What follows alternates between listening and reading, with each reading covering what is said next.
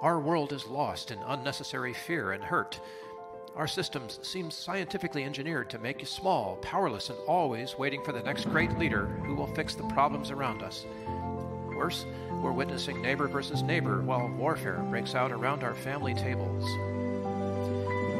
But you have access to a spirit, a strength that enlarges and empowers you. Even better, you don't need to wait for the next big movement. You can heal the world. It's time for governance by grace. Welcome to Gracearchy with Jim Babka.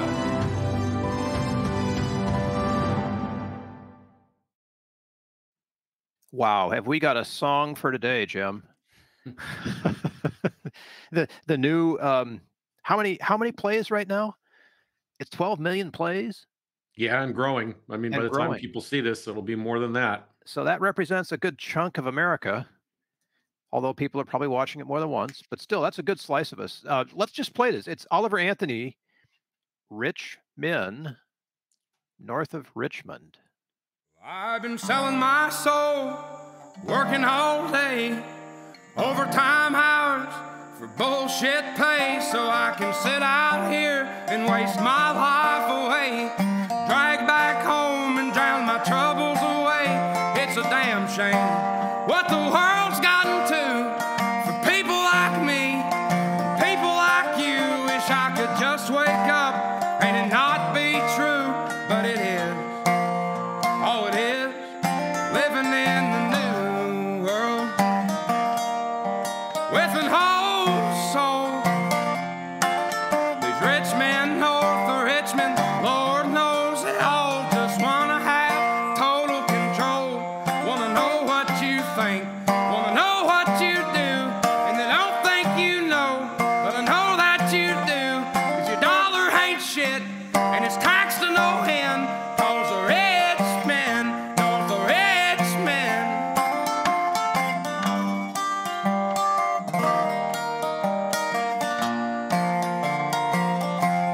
I wish politicians would look out for minors, and not just minors on an island somewhere. Lord, we got folks in the street, ain't got nothing to eat, and the whole beast milking welfare. Well, God, if you're 5'3" and you're 300 pounds, taxes ought not to pay for your bags of fudge rounds. Young men are putting themselves 6 feet in the ground, 'cause all this damn country does is keep on kicking them down. Lord, it's a damn shame what the world's gotten to for people like me, people like you. Wish I could just wake up and it not be true, but it is. Oh, it is living in the new world with an whole soul. These rich men north of Richmond, Lord knows they all just wanna have total control. Wanna know what you think, wanna know what you do, and they don't think you know, but I know that you do, 'cause your dollar ain't shit, and it's taxed to no end, 'cause the rich men, north of rich men.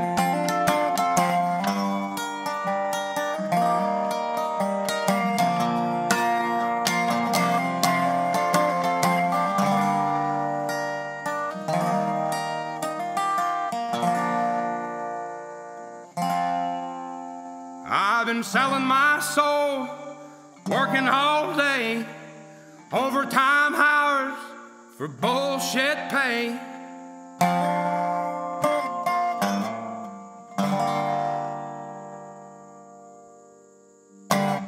Man, okay, Richmond North of Richmond. So I hear this song, I realize it's about Washington, D.C.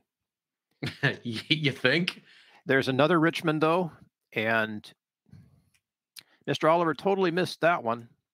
It's the one south of Richmond in what we might call Silicon Valley. And there's a lot of rich men there who were in even more control over his little life than I think he is aware of. Not entirely. I mean, like he said, they want all your information. They want to know everything about you, what you do, what you like. He definitely gave a nod to the surveillance state in this and talked about about that. They did have a deep control over life. Yeah, but my point is it's much bigger than government. Much Yeah. bigger than government. So the song itself, you know, you're a music expert. A little bit of Woody Guthrie meets Hank Williams. What do you hear here? Yeah, it's a pretty simple song, but it's got the resonance that gets people on board with the message. And what accounts for that resonance? I spoke to one person who did not like his voice at all, and then I saw comments online saying he sung with such emotion. Yeah, he's passionate. So it's a heartstring song. I mean, it's definitely speaking to a certain kind of person, and there are a lot of that kind of person out there right now. Uh, I don't want to comment on the musical nature of it all. Because that tends to be isolating uh, instead of accepting. So in this song, Are you sure? Because it's. I mean, I ask you this because you're musimorphic, right? And right? you can give a plug for your website right now Thank and you. your product. Musomorphic.com.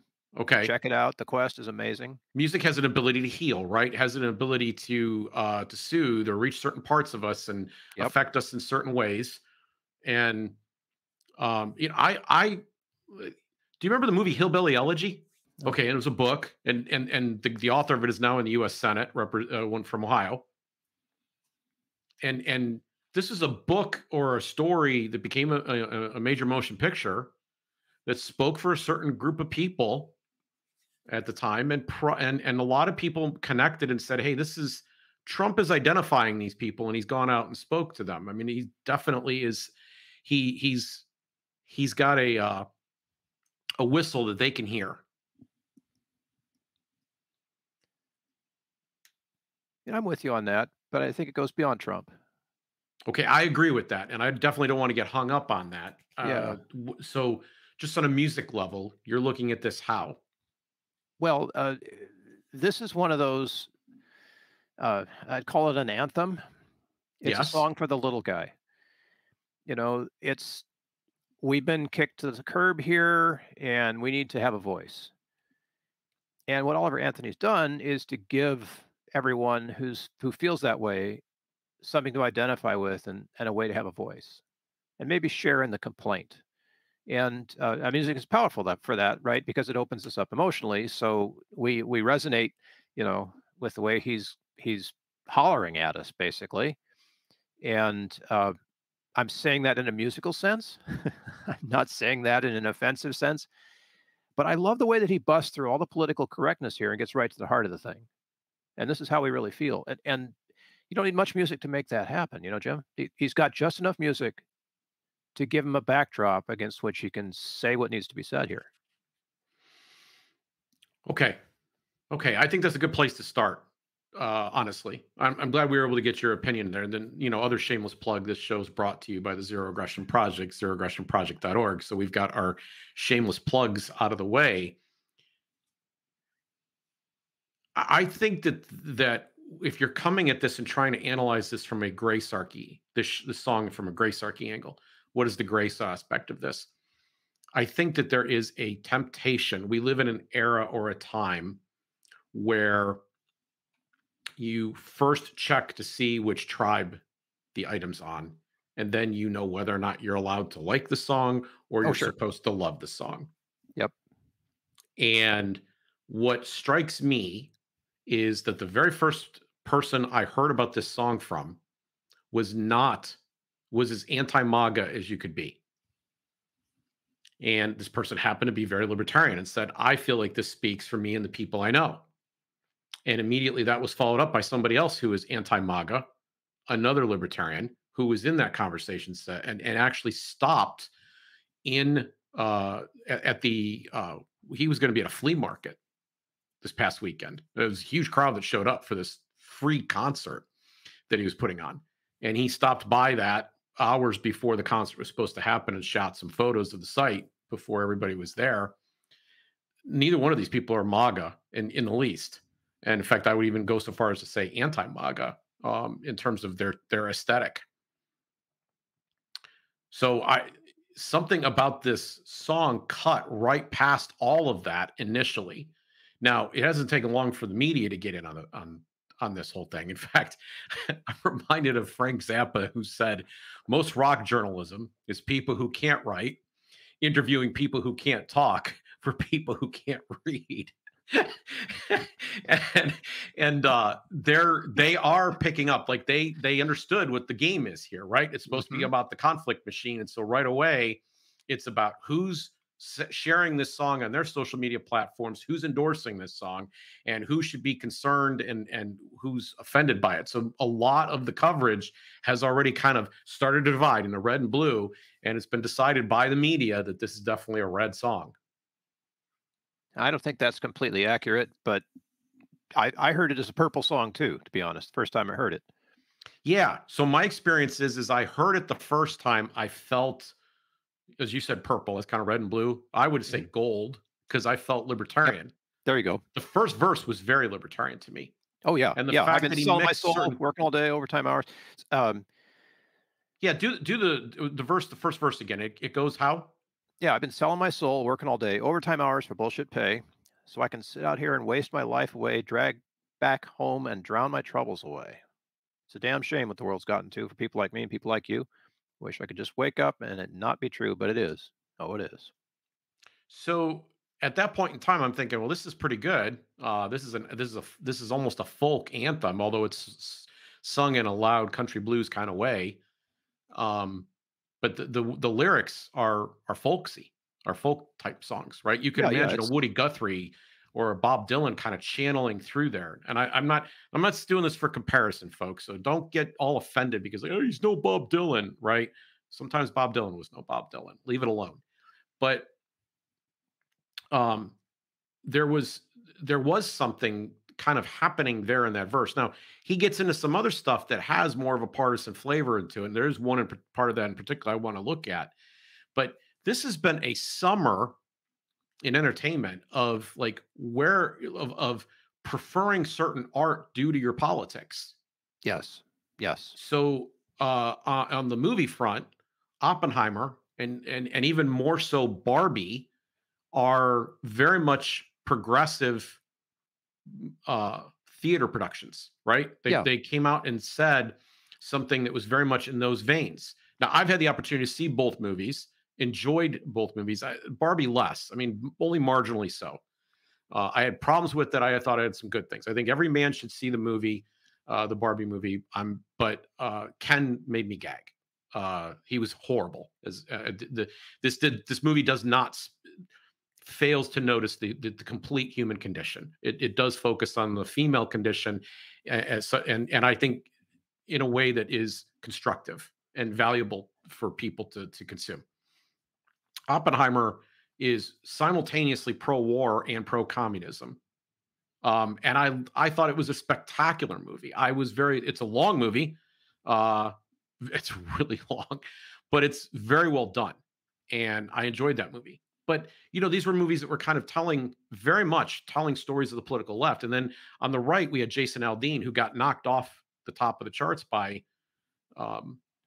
Oliver Anthony here. Yep. Right? Yep. He was number one on the charts with his song, Try That in a Small Town. Yep. Slightly offensive song, too.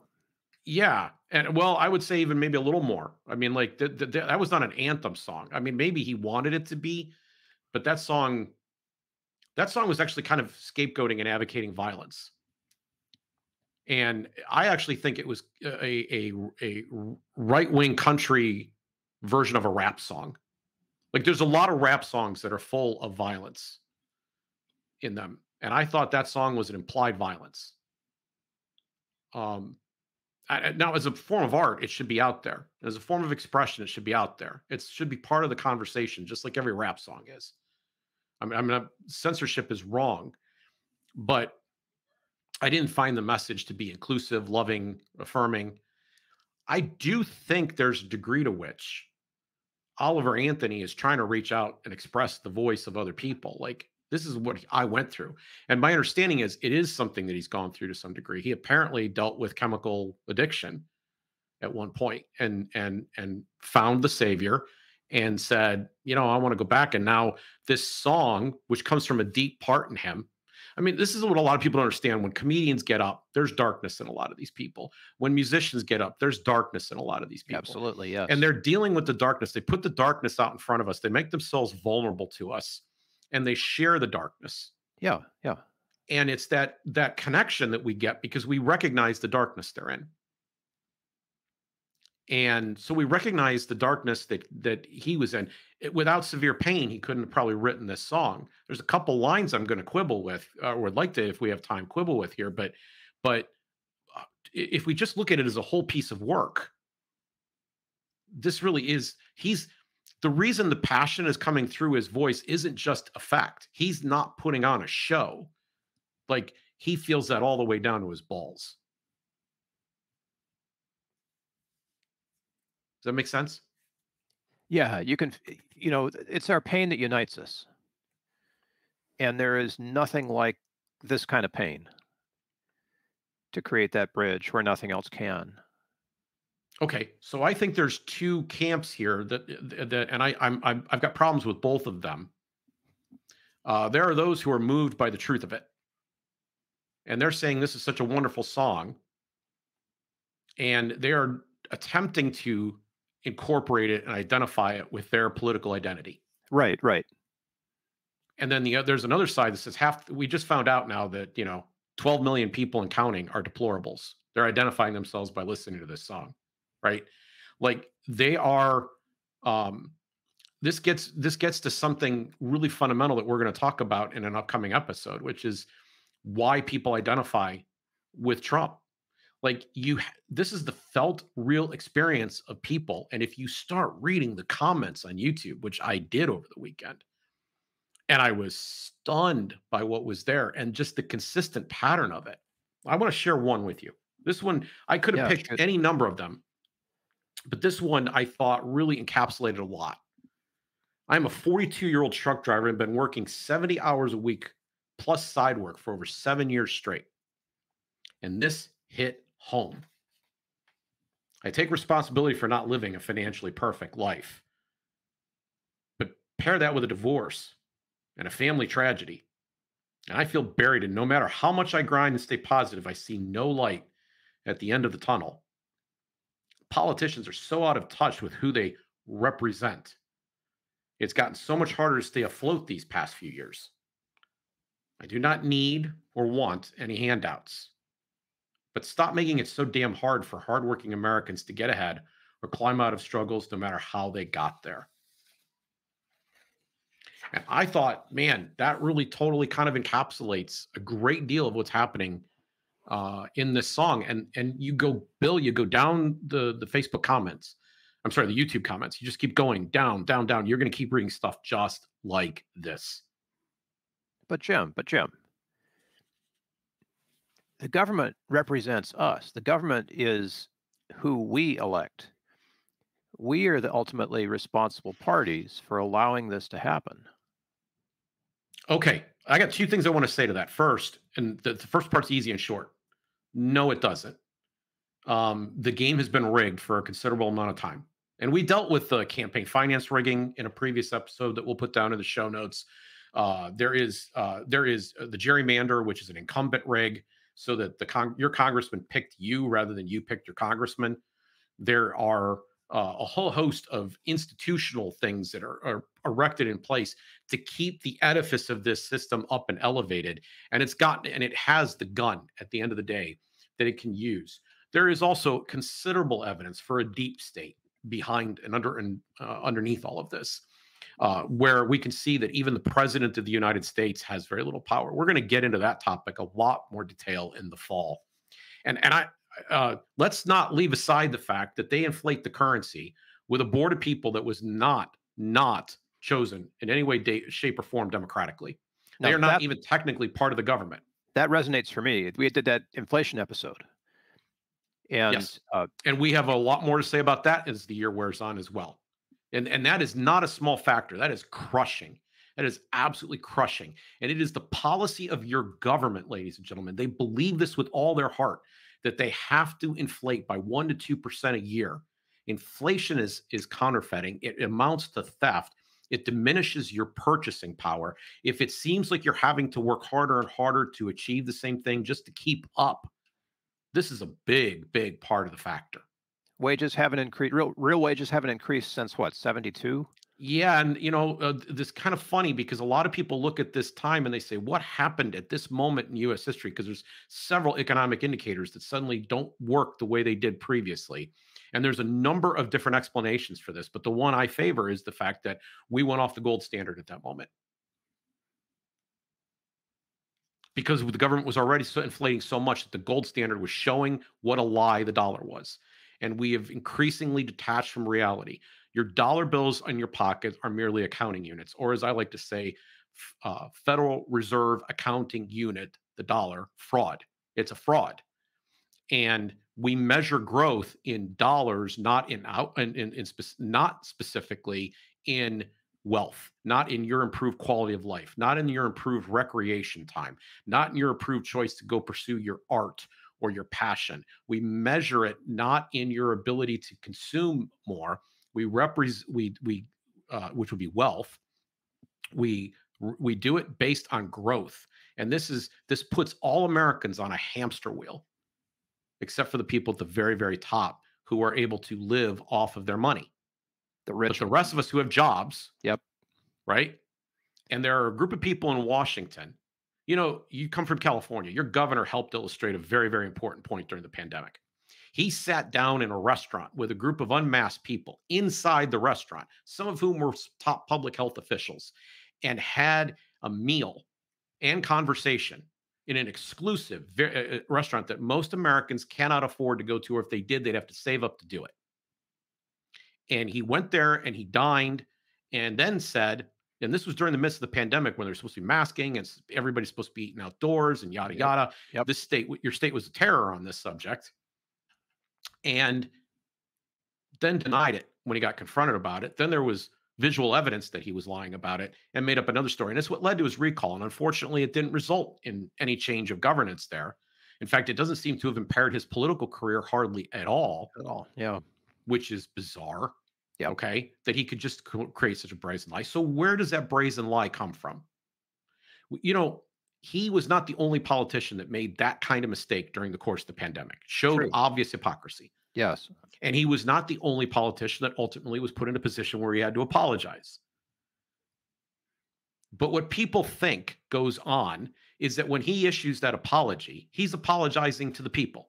Oh, he's really contrite. He said he was sorry, right? He didn't mean to do it. It was a misjudgment on his part. That's not what happened. The people he's actually apologizing to, ladies and gentlemen, are the people that he moves money for. Because what a politician's job these days largely is to move money. They raise money by moving money. They raise a little money for their campaign by moving vastly larger amounts of your money to their favored interests. Exactly. And this is one of the things that's frankly being addressed here. Explicitly calling these the rich men north of Richmond. The purpose of saying that out loud was to say there are a group of people who are operating in a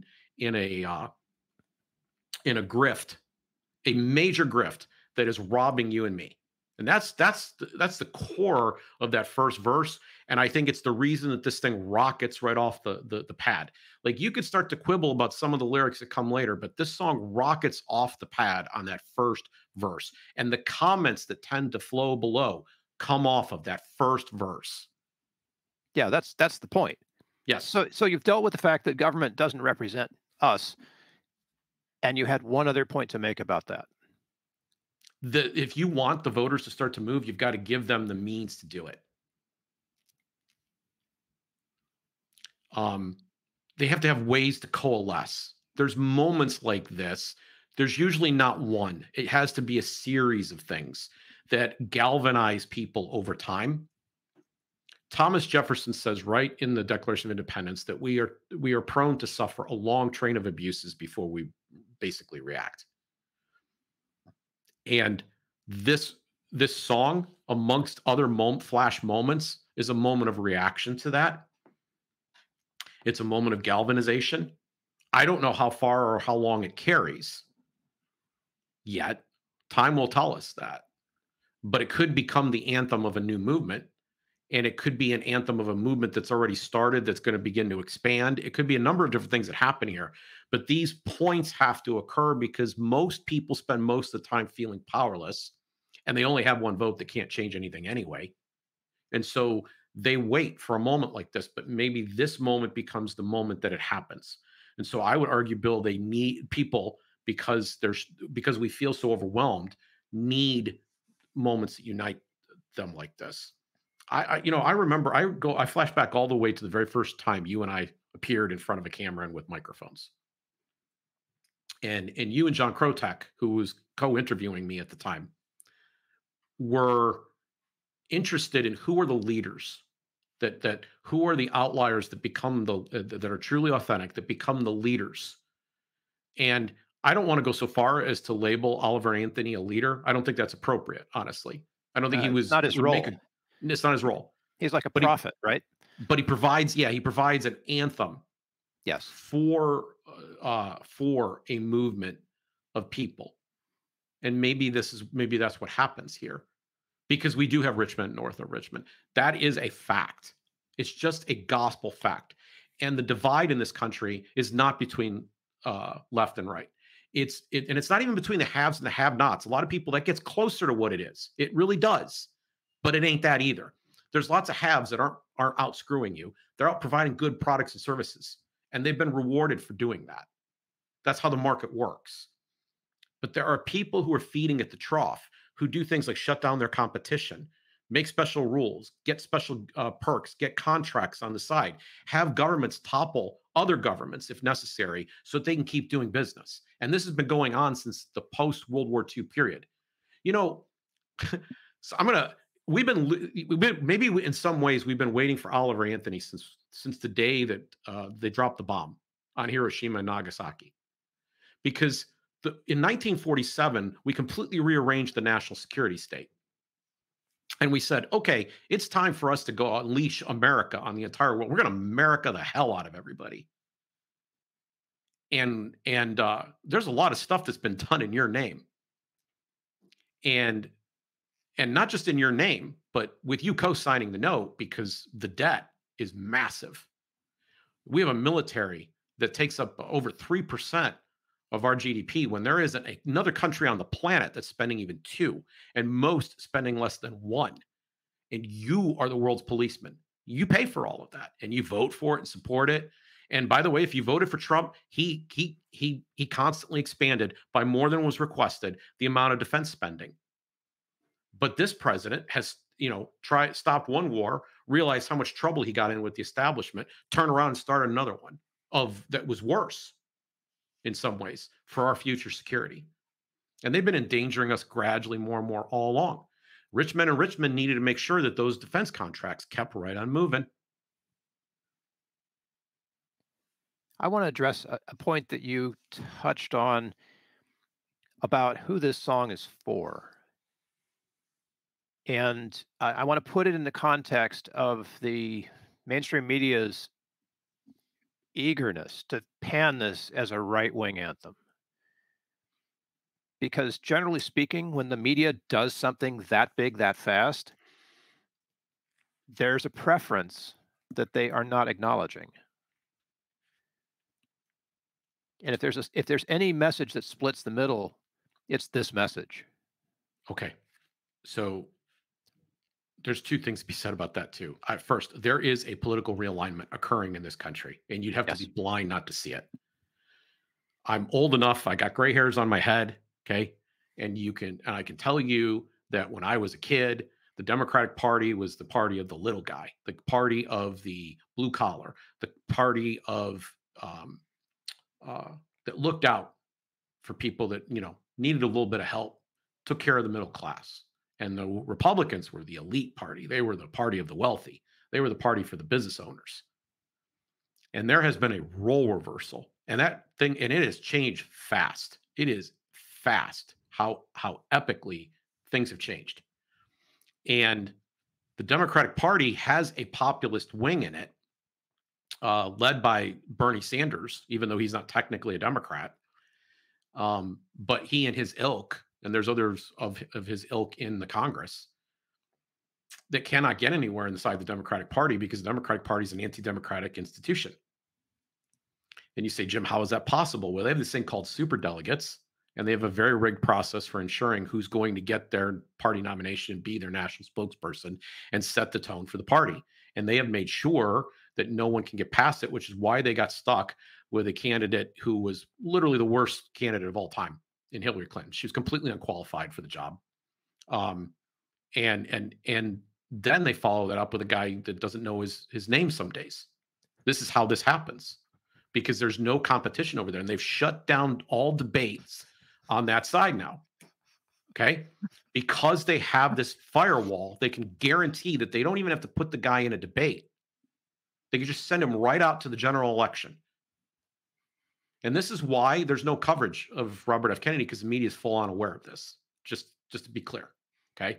This is why other people are not getting in the race, although Gavin Newsom probably will be in the race before this is all over. Now, that's a bend that they all have, but to focus in on that is to focus on the smaller part. The bigger bend is that these people are attached to an establishment that is in lockstep and does not understand or appreciate flyover country. They look down their nose at the very people that would appear in a story like Hillbilly Elegy, who, by the way, just want to be left alone in a lot of ways. They look at those people and they sneer.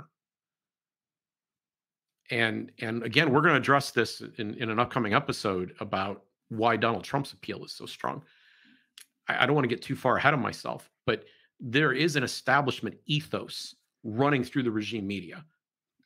And to put a cap on all of this, you can't miss the point that the conflict machine is in action here, right? So in order to keep us from recognizing that the establishment versus the rest of us, and it's a very small number of them and a lot of us, they will do things to divide us and pit each other at each other's throats.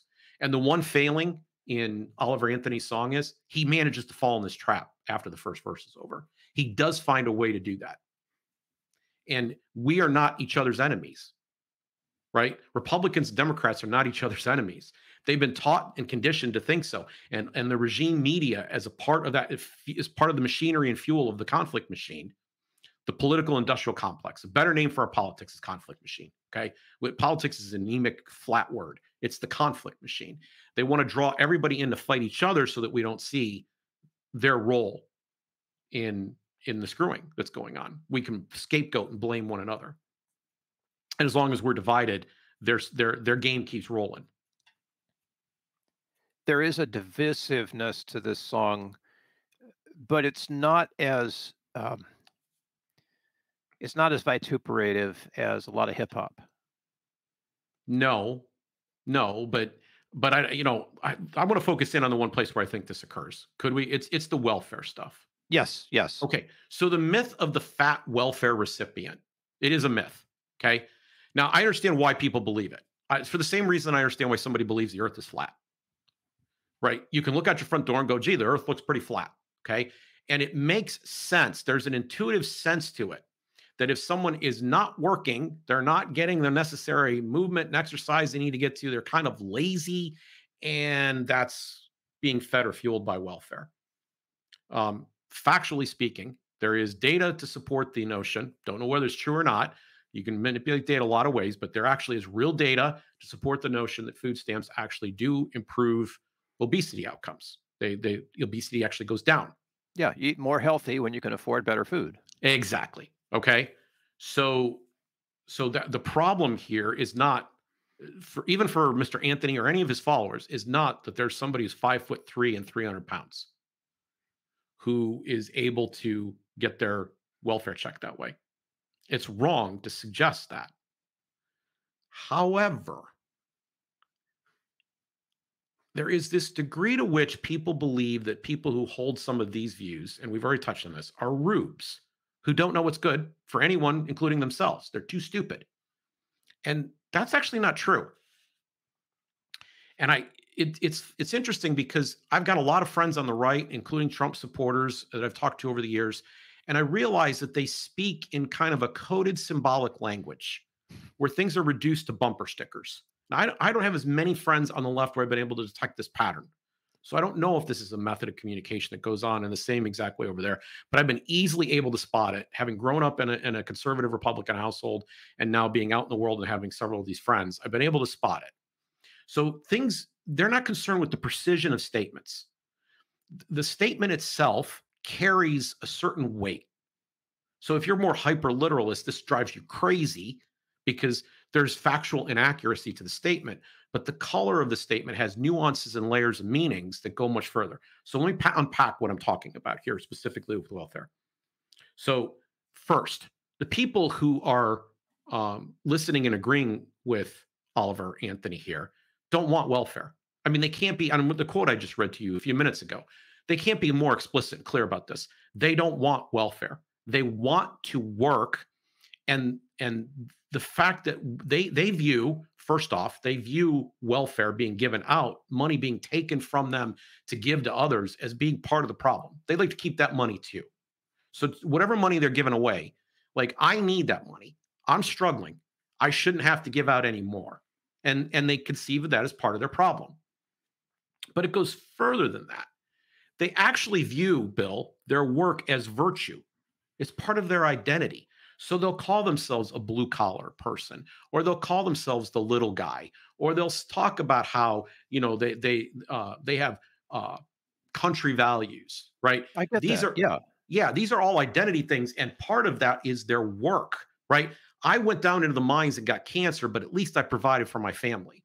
Yep. I went to work and I got injured at the job, running some kind of heavy machinery, but at least I paid my bills, right? Being a good person at its base involves work, and they actually extol work as a virtue. Additionally, there's another thing to be said, and that is that they are sophisticated enough, contrary to their critics, to know that the system is permanent and not a temporary help up. And they're really bothered by that. Because if you were to actually ask 90% of them who resonate with this line, and I mean this, go ask 90% of them that resonate with that line in the song and agree with it, are going to tell you flat out, well, the problem is it's permanent.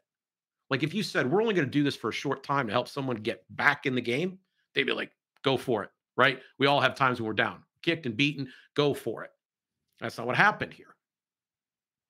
And I don't know if you could read the lines that went there. Just reread those specific lines back to me.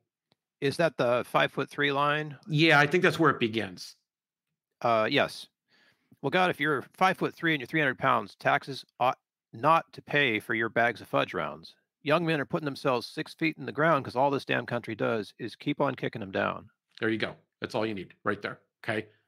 The line itself, those lines, the way they're put together, they're structured in an ironic fashion. And here's the irony. The previous line, the first line, the line is talking about the fact that there's too little to eat for some people. Yeah, we got folks in the street, ain't nothing to eat, and the beast milk and welfare. Okay. Right. Okay. Yeah, we should have had that line in there too. So do that all again so that we can get that right. Exactly right. Okay, so it's just a little bit from the verse right before it. Yep. Lord, we got folks in the street, ain't got nothing to eat, and the obese milking welfare. Well, God, if you're 5'3" and you're 300 pounds, taxes ought not to pay for your bags of fudge rounds. Young men are putting themselves 6 feet in the ground because all this damn country does is keep on kicking them down. So the first part about the people that can't eat, we're having little nothing to eat. And then there's a lament that's followed up where people are getting fed. And what is the difference between those two people? Some people gave by being veterans, right?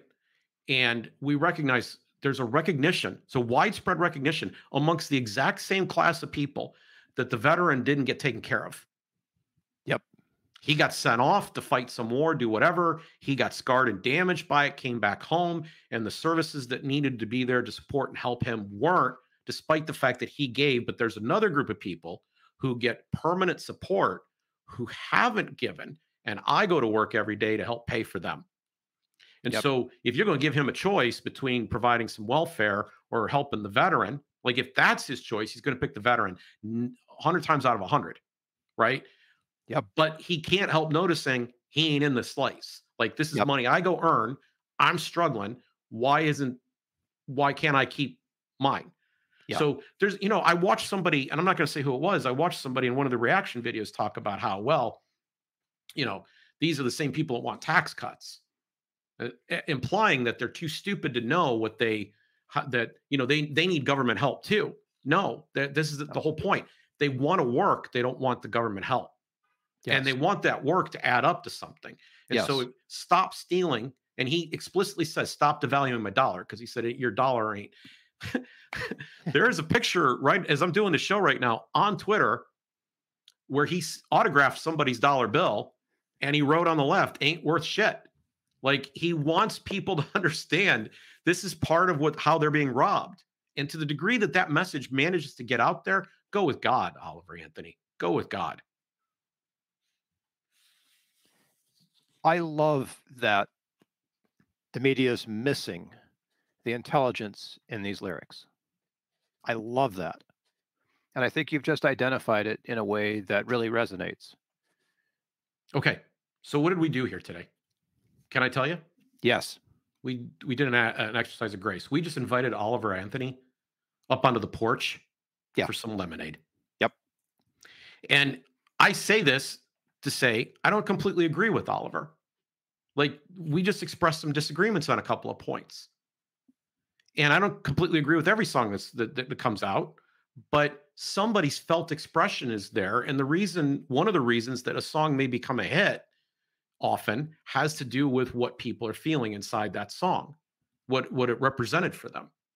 It expressed something inside them in words, in music. And it did so in a way, because this is what music does, right, Bill? It brings people together. And so they come around this common theme. Yep. So what is being expressed here? If we're going to get down to brass tacks, it's a lack of human respect. The main thing I want to say about this song, and if you take away nothing else from this episode, it's a damn shame that this song has touched so many people. What I mean by that is that violence and theft have been used against them. I see what you're saying. And it's diminished their happiness, harmony, and prosperity. This is a violation of the natural principle of human respect.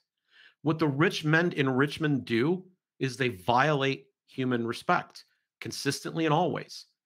And we're starting to understand, we've been intuitively feeling, but not able to put our finger on for a long time as a people.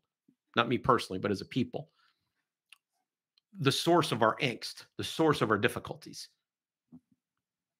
Why maybe we can't get ahead. And then Oliver Anthony comes out and he says it. And people resonate because you're right. There's a lack of human respect right now. And they want to, and maybe we could do something to restore that. Now, a lot of people go off and do different things with this message. I'm not endorsing it for that very reason. Like, I have no idea what happens next with this message. And 9 out of the 10 things that are likely to happen, I'm scared the heck out of me.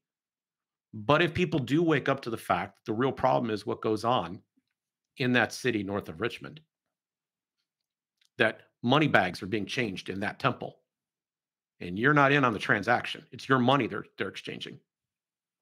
If you get in on that secret, then I think Oliver Anthony has done us a solid service.